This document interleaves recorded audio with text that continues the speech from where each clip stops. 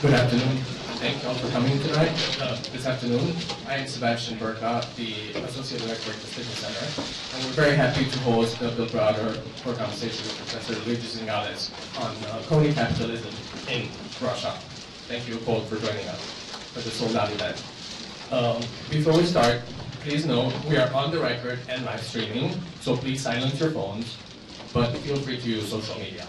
As usually, views expressed by our guests are their own, not those of the Stigler Center or the University of Chicago. As you may know, the Stigler Center promotes and diffuses research on regulatory capture and the various distortions that special interest groups impose on capitalism. We have many initiatives, including our podcast, Capitalism, which is the logo there, co-hosted by Luigi and Kate Waldock, and our blog, promarket.org. So please make sure to check them out. There's also one event that I would like to highlight in particular. On Tuesday, November 12th at lunch, we will host Katarina Pistor from Columbia Law School on her new book, The Code of Capital. So please make sure to sign up on our website for that event, as it's almost sold out as well. Back to this afternoon, we look forward to an engaging conversation, but before we begin, please allow me to briefly introduce the speakers. Bill Browder is a Chicago alum and founder and CEO of Hermitage Capital Management. He also wrote the New York Times bestseller Red Notice, which recounts his experience in Russia. Mr. Browder was the largest foreign investor in Russia until 2005, when he was denied entry into the country and declared a national security threat because of his battle against corporate corruption. Russian authorities raided his offices and seized $230 million in company taxes. Mr. Browder's lawyer, Sergei Magnitsky, was arrested, tortured, and killed in custody for attempting to investigate the crime. Since then, Mr. Browder has fought for justice for Mr. Magnitsky, heading a global campaign to impose visa bans and asset freezes on human rights abusers, particularly those who played a role in Magnitsky's false arrest, torture, and death. His efforts led to Congress adopting the Magnitsky Act in 2012, among others. And tonight, the university will celebrate Mr. Browder with an award for achievements that have brought distinction to themselves, credit to the university, and real benefit to their communities. Congratulations, well deserved.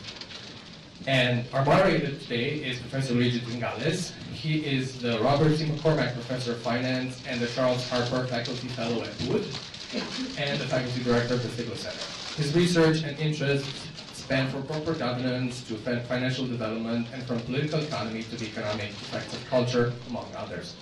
And he has also written several books and appears frequently in the media. So without further ado, please join me in welcoming our speakers today. Thank you.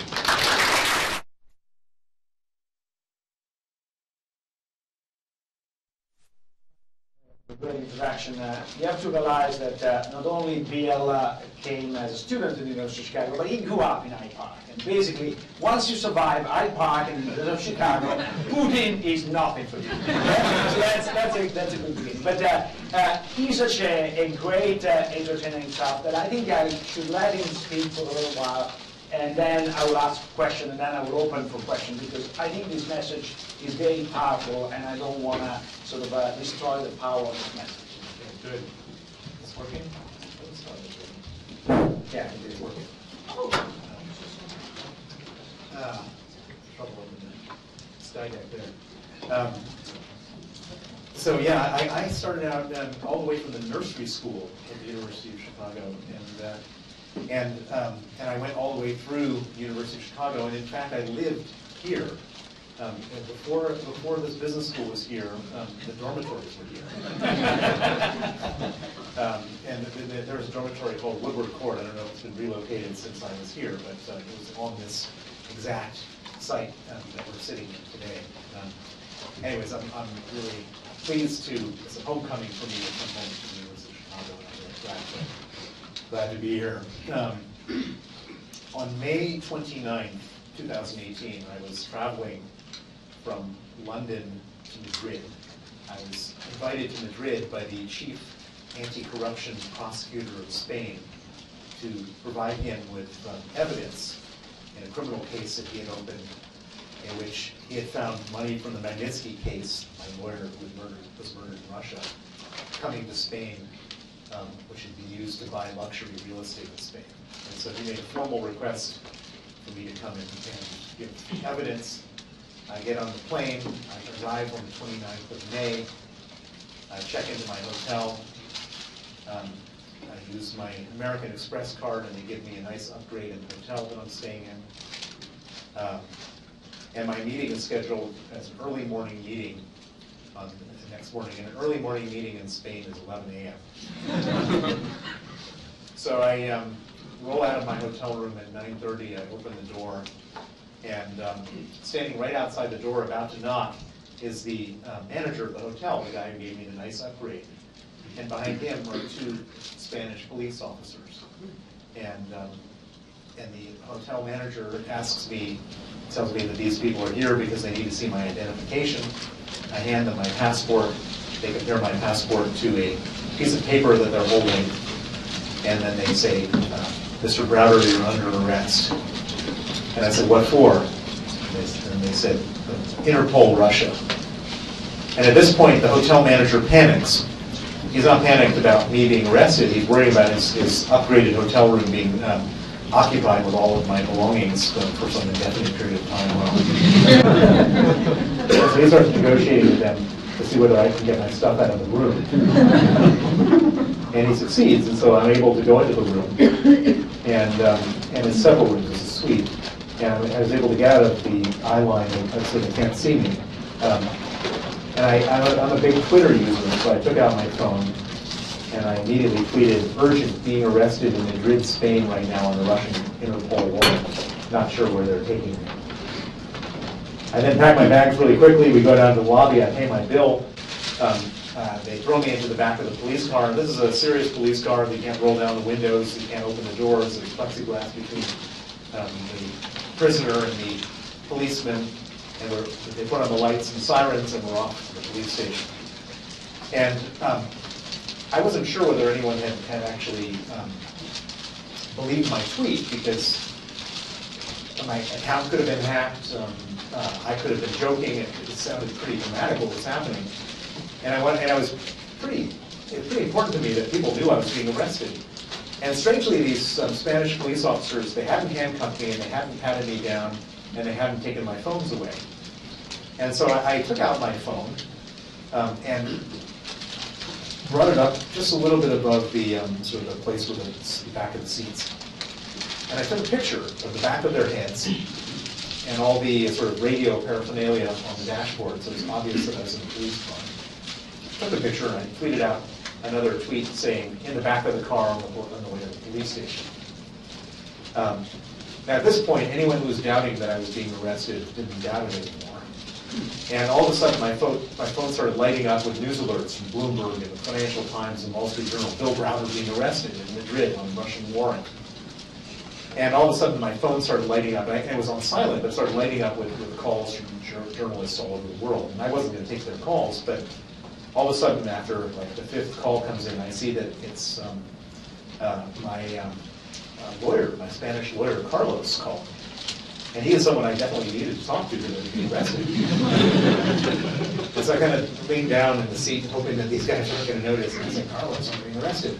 And at this point, they saw that I was talking on the phone. They screeched the car over the side of the road. They jumped out. They grabbed me. They pretty violently. They said, you're not supposed to be talking on the phone. You're not supposed to have your phones. They took my phones away and shoved me back in the car off to the police station. So we arrived at the police station, and this is just a normal police station in central Madrid. And it's not every day that they get an international fugitive, and so there was like really a lot of excitement in the police station. And so they put me in the holding cell, and like everyone from the whole police station sort of popped their head in to kind of get a look at this dangerous fugitive that they just arrested. And I was sitting there for about an hour, and kind of, as time went on, I started to get more and more worried about how I was going to extract myself from the situation. And about an hour into it, the mood of the whole police station, you could feel it deflating. It was visceral. And I didn't know what was happening. But then about 10 minutes after that, the chief of police comes in along with the main translator. And he says, I've just been off the phone with Interpol. They've informed me that your arrest warrant is invalid. You're free to go. So when I say that I'm really happy to be here, I'm really happy to be here. So how did I get myself into this mess? And I'll just take you through the story in like 5 or 10 minutes, and then we can talk about what are all the things that all the obvious questions that come from this story. But I was at one time the largest foreign investor in Russia. After I finished the University of Chicago, actually, step back. My grandfather was the leader of the Communist Party of America. My rebellion was to become capitalist. and after I finished the University of Chicago, I worked at Bain for 2 years, and then I went to Stanford Business School. And I finished business school in 1989, which was the year the Berlin Wall came down. And I thought the perfect sort of historical symmetry in my family is that my grandfather was the biggest communist in America, and the Berlin Wall has come down. I'm going to try to be the biggest capitalist in Russia. And that's what I set out to do. I ended up at Salomon Brothers at the beginning of the Russian privatization program. And my first assignment was to advise a fishing fleet located in Murmansk on their privatization. And I go up to Murmansk, and the head of the fishing fleet takes me to see one of the ships, and it's this enormous vessel, 400 feet long. And I asked him, how much does one of these things cost? And he said, $20 million new. How many do you have in your fleet? 100.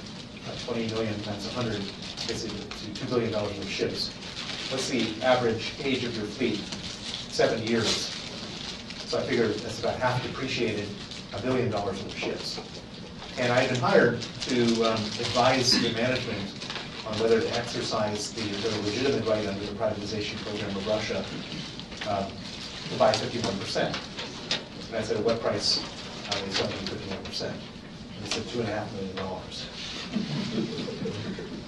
So $1 billion worth of ships, and you could buy 51% for $2.5 million. You didn't need a Chicago booth MBA. And that's what inspired me to become an investor in Russia. I didn't want to be advising on this stuff, I wanted to invest in stuff. And I eventually left Salomon Brothers. I set up a fund called the Hermitage Fund. I moved to Moscow. I was one of the very first Westerners to set up in Moscow. I started my investment fund with $25 million of capital from a man named Edmund Safra. And eventually, through a series of ups and downs, I eventually became the largest foreign investor in Russia with $4.5 billion in assets under management. And the trouble with my investment fund was that I owned shares of Russian companies, but I didn't have any economic share in the Russian companies. And the reason I didn't have an economic share in these companies was because the oligarchs were stealing the money, and there was no rule of law in the country.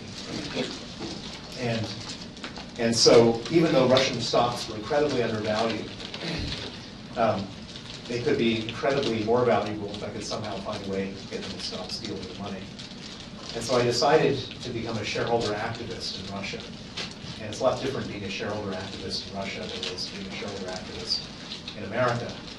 The types of things I was fighting against were massive stealing, like $10, $20 billion, $30 billion of stealing from some of these companies.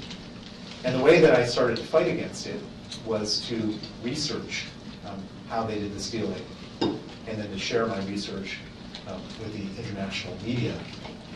And for a brief period of time, my naming and shaming campaigns worked.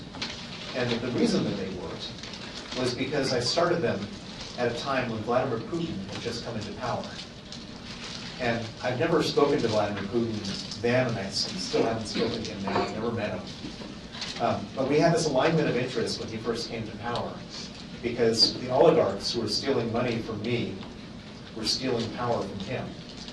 And he wanted to take the power back from the oligarchs. And so every time I would publicize one of these scandals involving these big Russian companies I was invested in, Vladimir Putin would step in to the conflict and use all the power that he had, and some of it was limited, but he grew and grew, come down hard on the oligarchs. And so we exposed a massive asset stripping scheme at Gazprom, and he ended up firing the Gazprom is the largest oil and gas company in the world, and it's the biggest company in Russia. He ended up firing the CEO of Gazprom. There was a massive proposed asset stripping scheme at the electricity company, and we got the government to vote their shares to change the charter of the company and cancel it. They did a dilution of shares of the National Savings Bank, Spare Bank, at a 75% discount to the market value to a closed group of investors. And we weren't able to stop it, but we got them to change the law to say that all future share issues have to be rights issues. And so we did a lot of stuff, and every time we would come up with a scandal, Putin would do something to change the situation. And so for a while, I was actually a supporter of Putin, and I thought that he was cleaning up Russia. But it turned out that his activities were not for the good of Russia. They were to go after his enemies. And he decided to go for broke at the end of 2003 in order to win his war with the oligarchs. And he arrested the richest oligarch in Russia, a man named Mikhail Gorbakovsky, who is the owner of an oil company called Yukos. He arrested him off of his private jet in Siberia. He brought him back to Moscow, and he put him on trial for tax evasion. And in Russia, when you're on trial in a criminal case, there's a 99.7% conviction rate. And so there's not really any presumption of innocence. And because there's no presumption of innocence, when you go on trial, you sit in a cage, because that's where you're going to be out after the trial is over. And so they put Gorbakovsky in the cage, and they allowed the television cameras to come into the courtroom and film the richest man in Russia sitting in a cage. Now imagine you're the 17th richest man in Russia. You're on your yacht. You're parked off the Hotel du Cap in Antibes, France. You finished up with your mistress in the bedroom. You wander out to the living room. You flick on CNN. And there before you is a guy far richer, far better, far more powerful than you sitting in a cage. What's your natural reaction? You don't want to sit in that cage yourself. And so one by one, the oligarchs went to Putin after Gorbakovsky was sentenced to 10 years in jail and said, Vladimir, what do we have to do to make sure we don't sit in a cage? And he said, real simple, 50%. Not 50% for the Russian government or 50% for the presidential administration of Russia, 50% for Vladimir Putin. And at that moment in time, this is June of 2004, Vladimir Putin became the richest man in the world. And he became partners with the oligarchs in all of their activities. And I carried on doing my naming and shaming campaigns, but I was no longer naming and shaming Putin's enemies. I was naming and shaming Putin's personal financial interests. And it took them about a year to figure out what to do with me. And in November of 2005, as I was flying back to Russia, I was stopped at the border. I was arrested. I was detained for 15 hours, and then I was deported and declared a threat to national security. Now, when the Russians turn on you, they don't tend to do so mildly. They tend to do so with extreme prejudice. And being deported, well, it was terrible if you're running a Russian-focused fund and not allowed to come into the country. But they could do a lot worse. And the two places they could do a lot worse was they could arrest my people, or they could seize my assets. And so I organized an emergency evacuation of my team and their dependents. And we quickly and quietly sold every last share that we held in Russia. And we got everything out. And we actually got everything out like 10% below the historical top of the Russian stock market. It's never been so high. And so it's better lucky than smart, but everyone got out like having made a lot of money. And so my clients all were very happy with me because we made a lot of money. I dodged a big bullet. And I said, I'm going to go set up an investment fund to invest in other bad countries. And a lot of them came along and invested with me. And so we started a new fund. I tried to put Russia behind me. And I thought I was done with Russia. But 18 months after I was expelled, and the only thing I kept in Russia was that I had a prepaid lease on my office, and I had a secretary there. And I kept her there. And I get a call from the secretary. I'm at a board meeting in Paris. And she's frantic. I said, what's going on? And she said, there's 25 police officers raiding our office right now. What should I do? And I said, I'm not sure. Let me call up my lawyer. And so I called up an American lawyer in Moscow who worked for me on all of our stuff. And he sounded a little distracted, and I said, Jamie, there's 25 police officers raiding the office, what should I do? And he said, I don't know, there's 25 police officers raiding my office right now looking for your documents, let me get back to you. In total, there were 50 police officers looking for the stamps, seals, and certificates for our investment holding companies in Russia, which were empty at this point because we had sold everything, but they didn't seem to know that. They found all those documents at the law firm, they seized them, and the next thing we know, we no longer own our investment holding companies. These empty investment holding companies have been fraudulently re-registered out of our name into the name of a man who had been, who was a convicted killer, who had been let out of jail early by the police, put his name on these documents. He became the new owner of our companies. They were empty, so it wasn't like I had any economic risk here, but I was terrified that if the police were working with murderers to steal our companies, what else are they going to do? And so I went out and I hired the smartest lawyer I knew in Russia, a young man named Sergei Magnitsky, to investigate. And Sergei investigated, and he said that he came back and said there's two parts of the scam. One was they wanted to steal your assets, but you got your assets out before they could get to them. The second part of the scam was, which they did succeed in, was that when you were selling all of your securities in the previous year, we had sold everything, and we had a $1 billion profit, and we paid $230 million of capital gains tax to the Russian government. So what Sergei had figured out was that these crooks took our stolen companies back to the tax authorities, and they said there was a mistake made in the previous year's tax filing. These companies didn't earn $1 billion. They earned zero. They came up with some complicated way to express that. Therefore, the $230 million in taxes that was paid last year was paid in error. And so they applied for a $230 million tax refund on the 23rd of December of 2007, 2 days before Christmas. And it was approved and paid out the next day. No questions asked. Now, we were convinced that Putin was some type of nationalist, and this couldn't, how could he allow the theft of nearly $250 million? This was my money that was being stolen. This was the Russian government's money being stolen. And we figured if we just brought it to the highest level of the Russian law enforcement, that the good guys would get the bad guys. And so we filed a criminal complaint with every different law enforcement agency in Russia. I publicized it through the radio and newspapers in Russia and internationally. And Sergei went to the Russian State Investigative Committee, which is their version of the FBI, and gave a sworn witness statement against the police officers involved. And we sat back and waited for the good guys to get the bad guys. Well, it turns out that in Putin's regime, there are no good guys. And instead of going after the people who stole the money, on November 24th, the officers that Sergei testified against came to his home at 8 in the morning, arrested him, put him in pretrial detention, where he was then tortured to get him to withdraw his testimony. They put him in cells with 14 inmates and 8 beds and left the lights on 24 hours a day to ensure sleep deprivation. They put him in cells with no heat, no window panes in December in Moscow, so he nearly froze to death. They put him in cells with no toilet, just a hole in the floor where the sewage would bubble up. And the purpose of all this was to get him to withdraw his testimony against the police officers, and they wanted to get him to sign a false confession to say that he stole the $230 million, and he did so on my instruction. And Sergei was a man of such an incredible integrity that for him the idea of perjuring himself and bearing false witness was worse than what they were doing to him. He refused.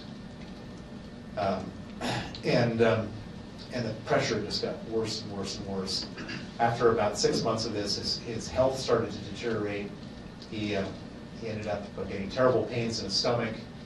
He lost 40 pounds. He was diagnosed as having pancreatitis and gallstones and needing an operation which was scheduled for the 1st of August 2009. A week before the operation, they came to him again, asked him to sign a false confession. Again, he refused.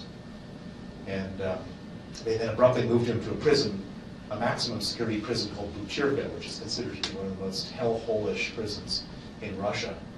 And most significantly for Sergei, there was no medical facilities there. And at Butyrka, his health completely broke down. He went into a terrible downward spiral. They refused him all medical attention. He and his lawyers wrote 20 different desperate requests for medical attention. every one of their requests was either ignored or denied in writing. And on the night of November 16th, 2009, Sergei Magnitsky went into critical condition. On that night, the authorities at Butyrka didn't want to have responsibility, so they put him in an ambulance, sent him to a different prison across town that had a medical wing. When he arrived at the different prison, instead of putting him in the emergency room, they put him in an isolation cell, they chained him to a bed, and 8 riot guards with rubber batons beat him until he died. He was 37 years old. He left a wife and 2 children. I got the news the morning of the 17th of November, and it was the most horrifying, traumatic, life-changing news I could have ever gotten. Sergei Magnitsky was killed because he was my lawyer. If he hadn't been my lawyer, he'd still be alive today. And so I made a vow to his memory, to his family, to myself, that I was going to put aside all of my other activities, all of my business, and I was going to devote all of my time, all of my resources, and all of my energies to going after the people who murdered him and make sure that they face justice. And for 10 years, that's what I've been doing. And I tried initially to get justice in Russia, but the Russian authorities completely refused. They circled the wagons. They exonerated everybody who had any role in his death or torture. They even promoted some of the people who were most complicit.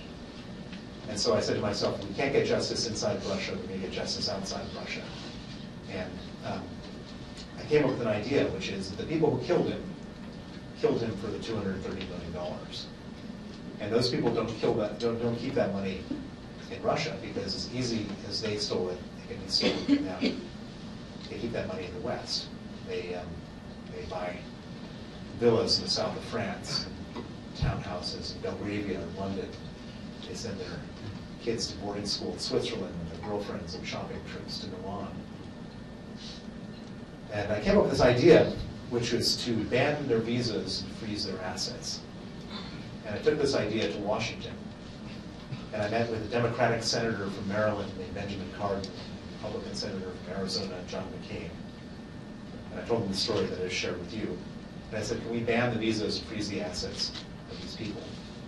And they said yes, and that became known as the Magnitsky Act. The Magnitsky Act started out as just an act for Sergei Magnitsky, but as soon as they publicized what they were doing, their phones lit up as other victims started coming forward. They said, you've hit the Achilles heel of the Putin regime. This is what these people care about. They care about their money. Can you sanction the people who killed my brother, my father, my aunt, my sister? And after about a dozen of these calls, these senators realized there was something much bigger than just one case, and they added 65 words to the law to include all gross human rights abusers in Russia. This is one of the few things that people could agree on in Washington, that Russian torturers and killers couldn't come to America. And when it went for a vote, it passed the Senate 92-4, it passed the House of Representatives with 89%, and it became a federal law on December 14, 2012. Vladimir Putin went out of his mind. He banned the adoption of Russian orphans by American families in retaliation. He made it his single largest foreign policy priority to repeal the Magnitsky Act. He sent an emissary to Trump Tower on June 9, 2016, to meet after Donald Trump was nominated before he was elected, to meet with Donald Trump Jr., Jared Kushner, and Paul Manafort. This woman, a female lawyer named Natalia Veselnitskaya, had one request to repeal the Magnitsky Act. There's been a lot of things the Russians have done to try to repeal the Magnitsky Act. None of them have worked. And I'm proud to say that not only has it not been repealed, but it's been expanded. The senators realized that why should Russian bad guys, or why should Chinese bad guys, Venezuelan bad guys, or Angolan bad guys get a better deal than the Russian bad guys? And they put together the Global Magnitsky Act, which passed in December of 2016. On that same day, the Estonian government unanimously passed, the parliament unanimously passed the Estonian Magnitsky Act. In October of the next year, the Canadian parliament unanimously passed the Canadian Magnitsky Act. And then the Lithuanian parliament passed the Lithuanian Magnitsky Act. And then the Latvian parliament passed the Latvian Magnitsky Act.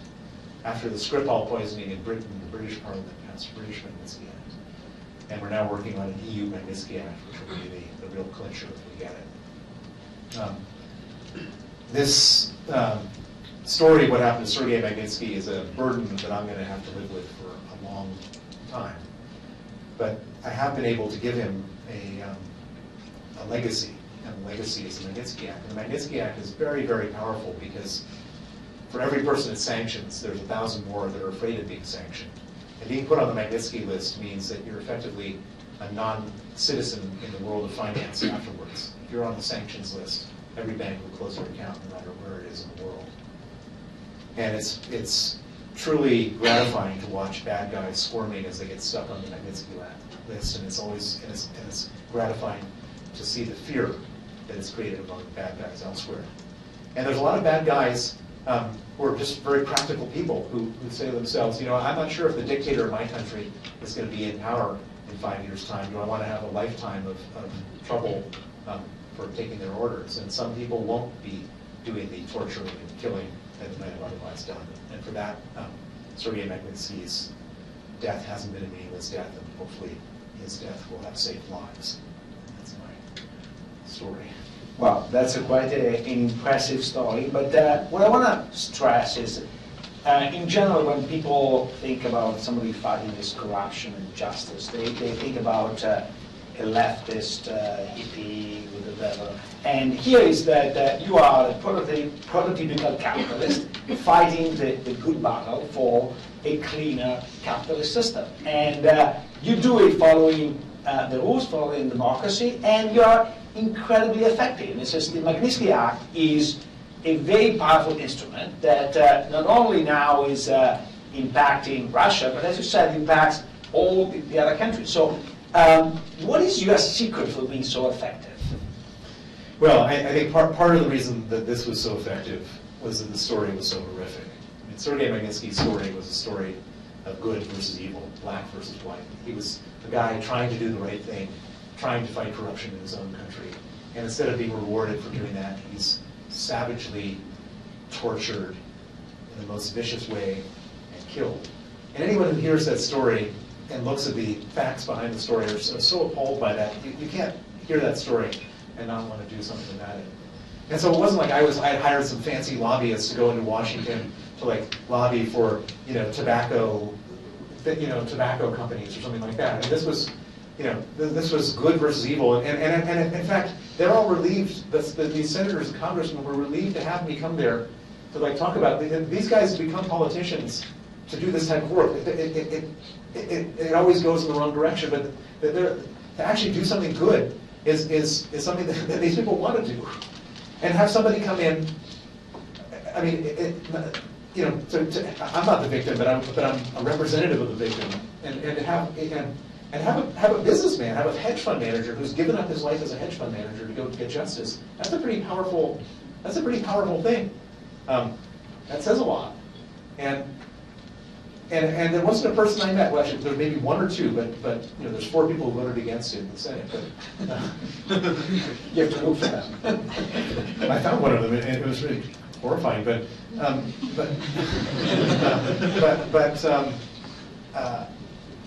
it's the power of the story and the purity of the story and the fact that I was ready to make big sacrifices and to take huge personal risk to do this was an extremely powerful message for these people, and it appealed to them, and it appeals to everybody who hears the story.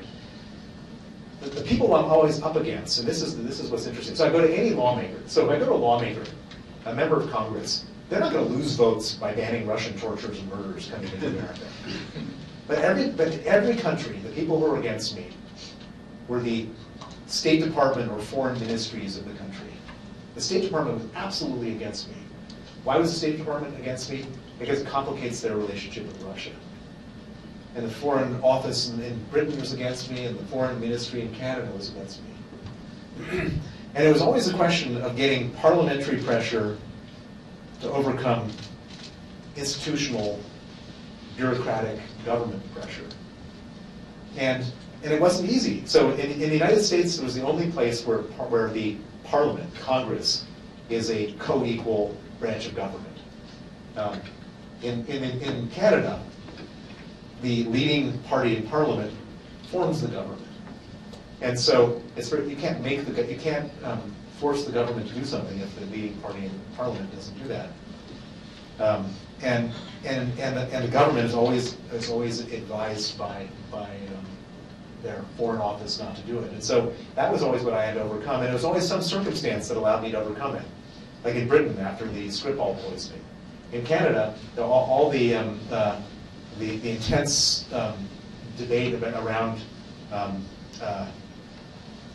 the Russians going to Trump Tower to try to repeal the Magnitsky Act. They thought, okay, maybe there's something here. And so I wouldn't say it was a function of me being. I mean, if you gave me the portfolio of the lobby for vaporless tobacco, I don't think I'd be very successful. But I had a good cause, and I did it well because it was something I believed in. Yeah, but there are a lot of good causes. Not all of them get the success rate that you had, and many of our students want to know what they can do. And it's just one of the power of your story is you sacrifice a very successful career as a hedge fund manager in order to fight this battle, and had enormous success in pushing the agenda. But one of the things that you said that I think is very important, and we don't internalize enough, is these people get credibility by being in the West, by sending their kids to sort of a private boarding school in Switzerland, and by belonging to the world of art, by going to the fancy places and all sorts of stuff. And so in a sense, by accepting them, by being part of them, by not isolating them, we are helping them. So what can we do, what each one of us can do to minimize the power of these oligarchs, the power of Putin?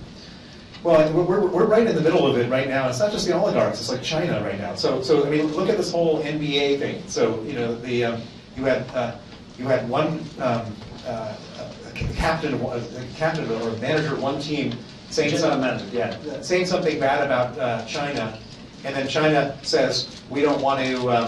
NBA is banned, and then and then all sorts of idiots from the NBA are saying, "Oh, no, we didn't mean it." You know, money is only so valuable. I mean, you know, we can't like give up our principles for money. And same thing is true with Saudi Arabia. The Saudis attract Jamal Khashoggi to the embassy, to the consulate in Istanbul, and then they chop him into little pieces and take him out.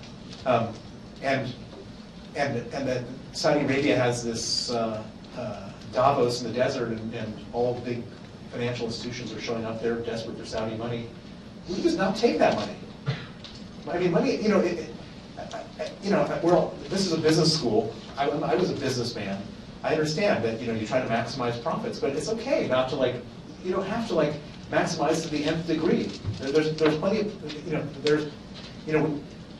most people didn't take Pablo Escobar's money. Why is it okay to take Putin's money? And I could argue that and I think that everybody is going to be in different situations in their lives, but most people are not sensitized to that at all. I mean, I know all these people in Silicon Valley that are happy to take Saudi money, and they don't and they were happy to take Russian money, and you don't have to. There's so many other sources of money. It's not like the only places that have money. And so I think that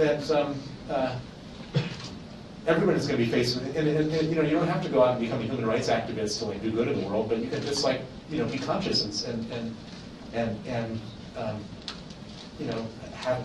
have a moral compass about this stuff, and every one of you will be faced with these choices at some point about whether to do business with bad guys because it's profitable, and you don't have to, and you can be successful and not do that, and there's a lot of bad people in business that are just I was a hedge fund manager in the world of hedge fund management. I mean, they're the most amoral people, and it's hard for me to be around some of the people I used to be sort of like a patriots because they're so amoral about the whole thing, and they even take pride in their amorality because that makes them better hedge fund managers to be totally dispassionate about these types of things. But it's just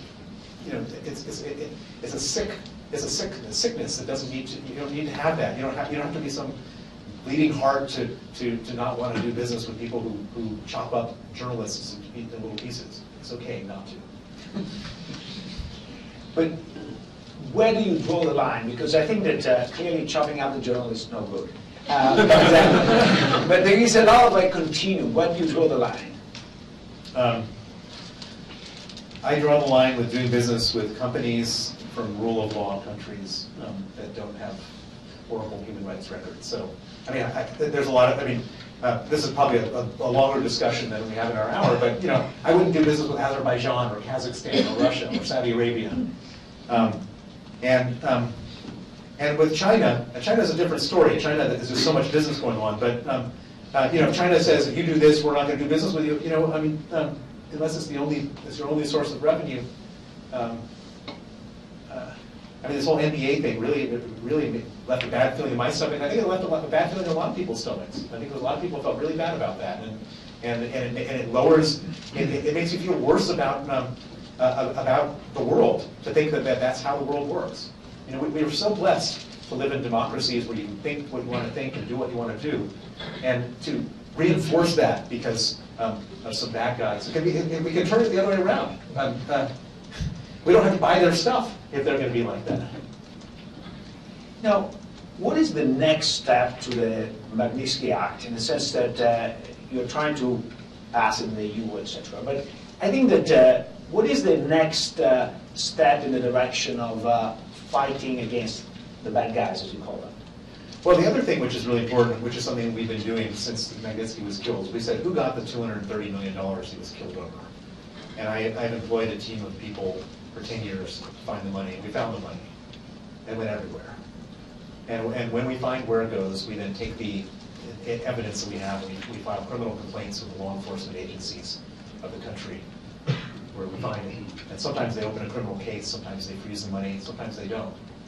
It's interesting to see where they do and where they don't. And so like, we found the money in Switzerland, they opened a criminal case. We found the money in France, and they froze about $20 million. We found the money in France, they opened a criminal case. They froze $8 million. We found the money in the Netherlands, they opened a criminal case. They froze 3 million euros. We find the money in the UK, most of all, they didn't even open a criminal case. And so it's Why? Well, it's interesting. So I got a letter back from the National Crime Agency, and it said, we don't think a domestic investigation into money laundering is the best way forward. So, which means that not doing an investigation is the best way forward. and it was interesting because the guy who wrote the letter, he eventually left the National Crime Agency, and he called me up about a year later, and he said, can we meet? And I said, yes. And so we ended up organizing a lunch near my office in London. And he sat down and he said, I really want to apologize to you because I was in charge of the International Money Laundering Investigation Team at the National Crime Agency and since left. But I wanted to open an investigation, and I advised my bosses that we were going to open an investigation. There was enough evidence to open an investigation. And they told me under no uncertain terms not to open an investigation.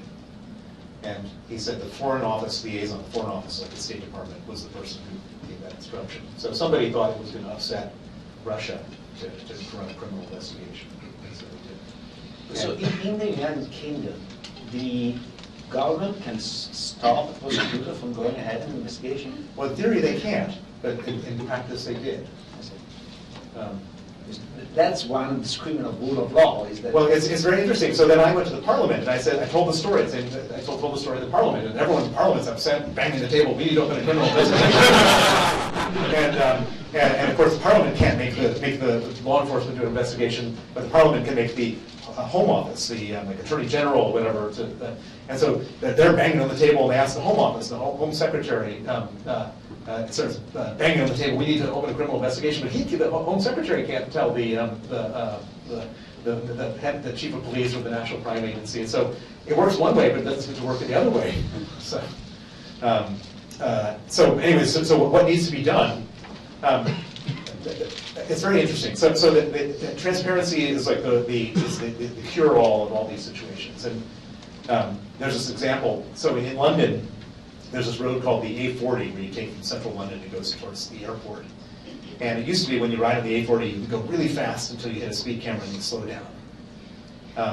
And they figured out that instead of doing it that way, they now have a speed camera at the beginning of the road, and a speed camera at the end of the road, and they calculate your average speed over the road and take a picture of every license plate. And if you go over the average speed, then they send you a ticket. And guess what? Everybody is going exactly 40 miles an hour on that road because you can't get away with it. And so the corollary in money laundering is that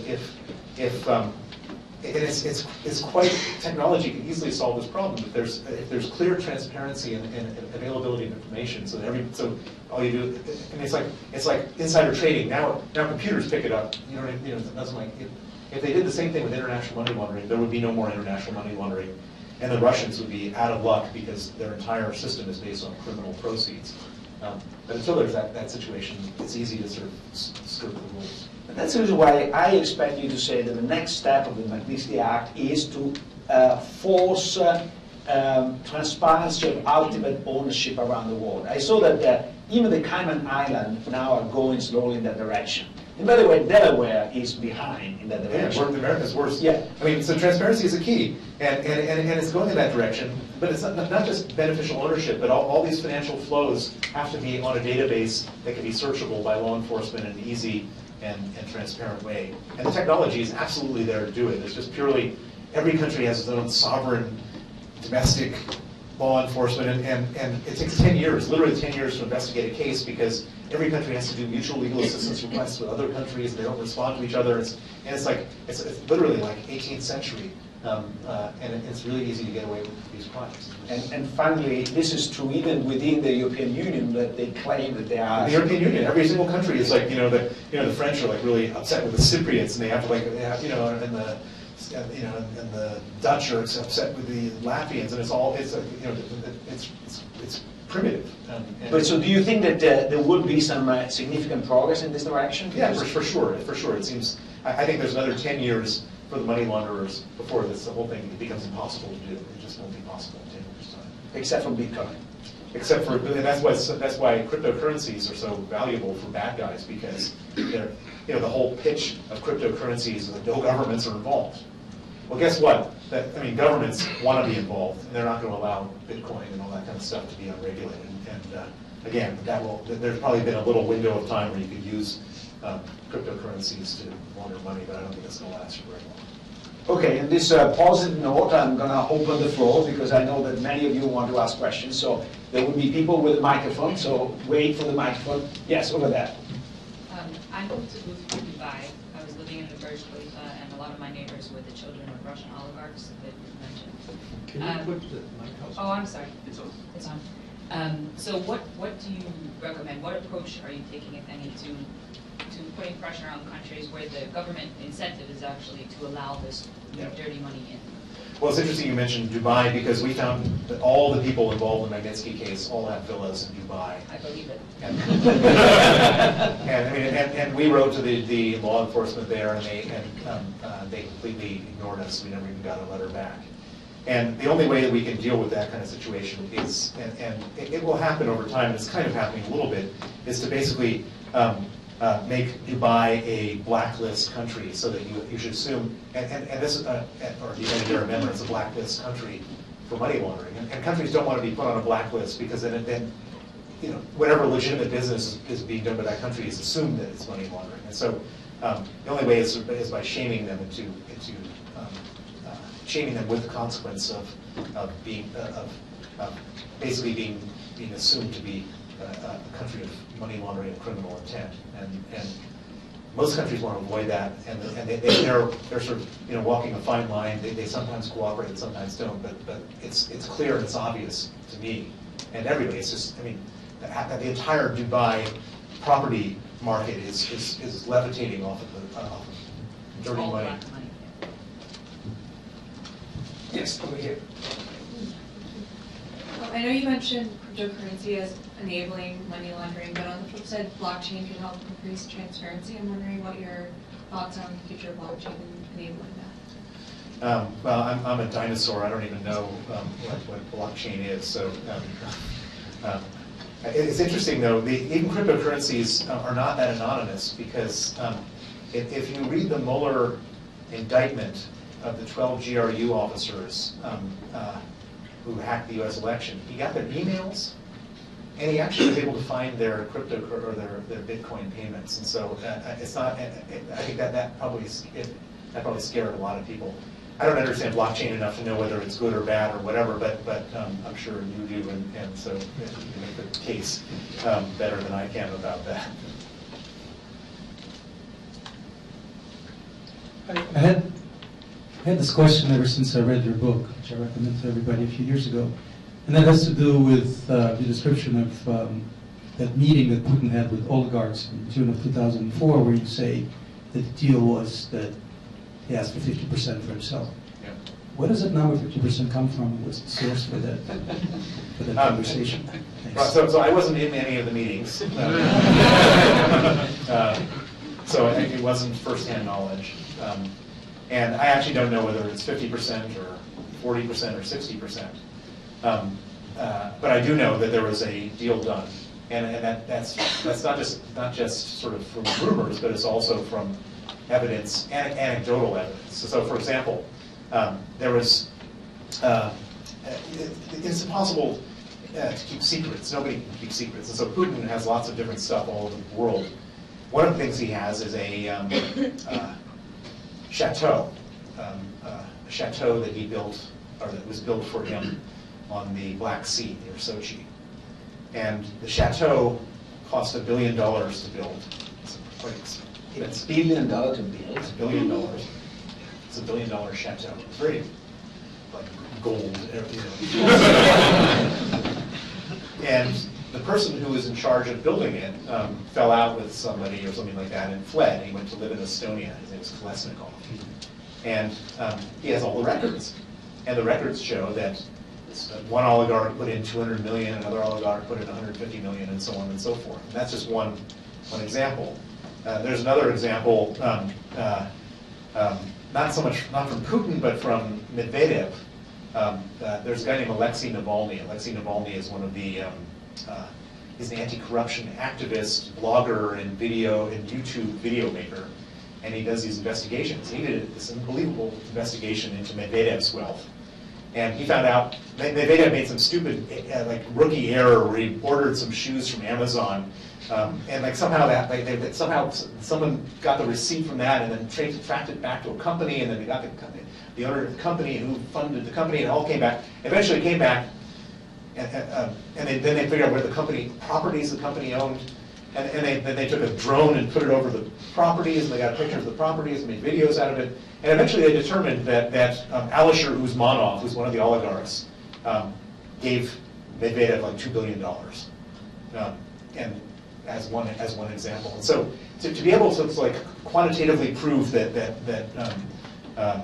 the number is 50% will never happen because you can't get all the evidence. But what you can do is put together these individual incidents, and you can put together a pretty clear picture of how the corruption works. And that's how it works. The oligarchs. Oh, there's another one. Actually, this is the best example. Is the Panama Papers. Panama Papers. Every country had a star in the Panama Papers. The star of Russia was a man named Sergei Magnitsky. Who is Sergei Magnitsky? He's a cellist. He's a cellist that's worth $2 billion. That's kind of weird, right? How does this cellist get $2 billion? I mean, Russia's a pretty dog-eat-dog place. It's not like people are giving a lot of money to cellists. And but the Panama Papers, but he happens to be Putin's best friend from childhood. He also happens to be a godfather of Putin's one of Putin's daughters. And the Panama Papers have all these like transactions where like one of the oligarchs, he's a cellist, but somehow his company, the cellist's company, is getting paid like a $78 million investment advisory fee. What's a cellist doing with investment advising? I mean, it's from an oligarch. And so you can put all this together, and you can put together a pretty clear picture that the oligarchs support Putin, and that a lot of their money is his money. I'll never be able to conclusively prove that it's 50%, but I believe that based on my estimates, Putin's worth about $200 billion, and that the oligarchs, that Putin's cronies and the oligarchs around him have stolen $1 trillion since the beginning of the Putin regime. Wow, this is probably the largest theft in history. It is. Yes, over there.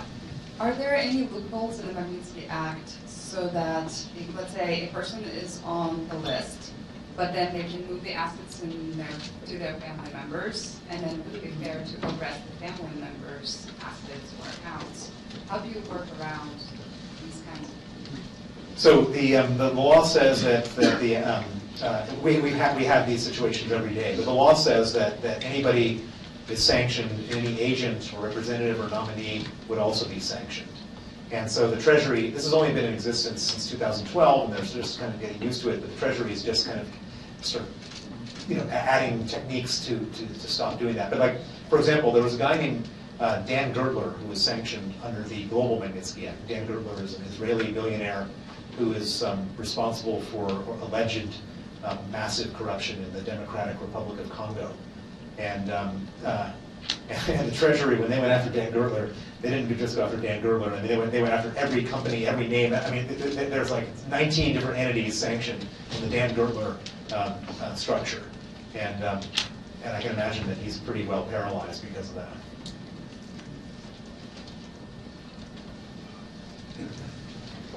Will you explain what happened to you in Madrid after you were freed from Interpol? Sure. Well, so I mean, the best part was this whole live tweeting. So, so the moment after I was released, the mood changed and they asked me, "Can we give you a ride anywhere?" And the same car? No, they said they said we have a different car. And I said I have an appointment with the chief anti-corruption prosecutor.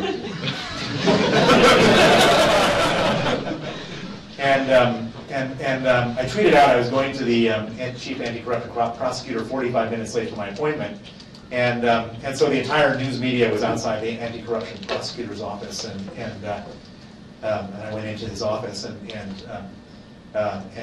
everybody there was pretty upset about what had happened to me, because when you invite a witness in to give evidence, and then they get a different division of the police arrest you, and I think that actually it helped me to a certain extent to sort of show how important this case was to the prosecutor, because he obviously thought it was important enough to invite me to Madrid, but when he saw this unbelievable shitstorm that had come, he understood what was at stake and why it was important to investigate, and have my meeting, and I was able to leave at the end of the day and get on a plane and not be arrested again, and go back to London.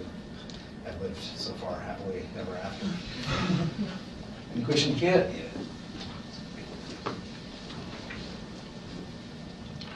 You mentioned the Mueller report a couple times, so I wonder if you can share a little more of your thoughts on Trump and some of the sort of Russian money that's been loaded to them. Well, everybody asks me, whether Trump was colluding or not, and all we know for sure, and it's been proven in the Mueller report, was that the Russians desperately wanted Trump to win, and the Russians were desperately looking to find a way to collude with Trump. And we also know from the Mueller report, and it's written, actually, let me see a show of hands. How many people in this room have read the Mueller report? So, 10? Okay. This is a pretty high-level crowd here. So imagine that you go to the regular American public. I mean, nobody has read the Mueller report. So read the Mueller report. Spend an hour reading. I know that you all have a lot of study to do and exams and stuff like that, but read the Mueller report, because the Mueller report, there's two parts of the Mueller report. The first half of the Mueller report shows this incredible effort by people working for Donald Trump to try to collude with Russia. There was George Papadopoulos, Carter Page, Mike Flynn, and various others that were desperately trying to find people in Russia to collude with. And then you had a bunch of people from Russia that were desperately trying to find people in the Trump camp to collude with, and they just sort of passed each other according to the report. And so they couldn't prove collusion, but Mueller could absolutely prove that Russia used what tools they had to try to tip the scales to Trump elected. I mean, it's very interesting that that these. We don't know what motivates him to be the way he is with Putin. And interestingly, and this is not to defend Trump in any way, but the administration that he put in place, the Republican administration, when they're not being interfered with by him, actually have a very sort of clear-eyed, tough policy towards Russia. all this kerfuffle, there's all this scuffle about Ukraine right now, about not providing $400 million for Javelin missiles. It was the Trump administration that first provided offensive weapons to Ukrainians. The Obama administration didn't want to do that. And so there were people in the Defense Department that, for whatever reason, were able to get that done. There's a bunch of Russians that were sanctioned.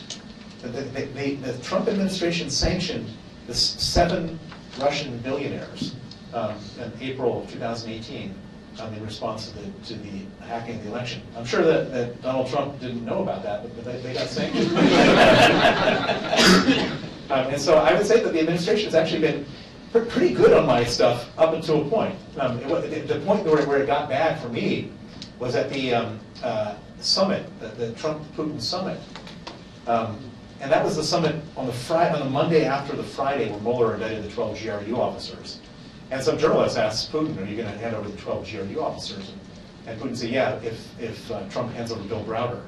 And so the journalists asked Trump, what do you think? He said, I think it's a great idea. You didn't sleep well that night. Over there, yes. So I guess this is a good transition going off of that. In your book a lot, I mean, obviously personal safety is a huge issue for you. I was wondering, what's your biggest concern with personal safety and how do you sleep at night? I sleep like a baby. I wake up crying every 2 hours.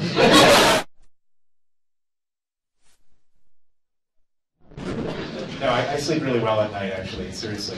You can't spend your life, if you're in a situation like this, living in fear, because if you do, then they've already accomplished their goals. And most people who are in conflict with Putin live in fear, and then they self-regulate and they self-censor. And those are the people that end up in trouble. In a certain way, I've taken the totally contrary approach, which is just go straight at them. And it might all end horribly, and it could, but it kind of throws them off, and it also puts them in a very uncomfortable position because by the higher the profile I am in this whole fight, the higher the cost there is to do something terrible to me. And look what happened in Madrid. I tweeted this thing out, and it created such a viral effect that by 2 hours into it, so many journalists had called up Interpol and called up the Spanish police and so on and so forth, that they couldn't keep me in jail. And so I'm hoping that my approach is that my approach by being out, hiding in plain sight, is the safest approach towards dealing with these people. One last question over there. Hello, I was wondering if you foresee Russia improving its corporate governance at any point. No. That was another easy one, so another question. Do you see personal responsibility liabilities for banking executives that turn a blind eye to money laundering and illicit transfer of funds? Yes, I do. And so this is one of the things that's really been upsetting, is to watch. One of the things that's come out of the Magnitsky money laundering investigation, it eventually led to Danske Bank. I don't know how many of you are aware, but Danske Bank is the largest and oldest bank in Denmark. And it turned out that their Estonian branch laundered $230 billion of illicit proceeds from Russia.